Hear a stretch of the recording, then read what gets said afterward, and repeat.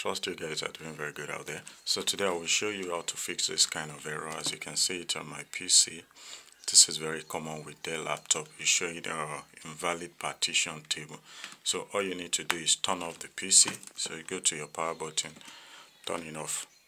You understand? Once you turn it off, then start it back again. So once you start it back, so before it load, press F2. You press it, you see it will show enter in BIOS mode and go. Okay. You see it now, it's taking you to your boot, so press F2 while you on it back. So you move down here, boot sequence, and you come here. Initially to be at legacy, so come here and choose UEFI. So once you click it, click on the apply button.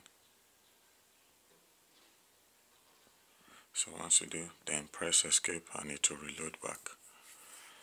So let's wait a few seconds. So it will load back now. So